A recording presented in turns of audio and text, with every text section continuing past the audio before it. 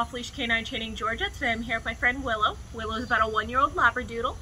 Willow's owner's main concerns and complaints is that she's not very obedient, especially when she's distracted by things. She likes to pull on the leash when her owner's trying to take her out for walks. She gets excited when guests come over to the house, and she likes to jump up on them.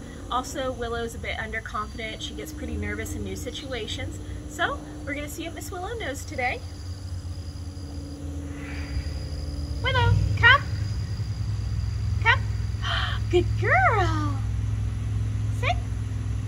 Good girl. Down. Willow. Down. Down.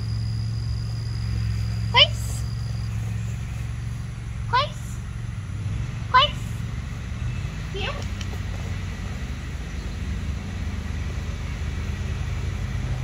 Here.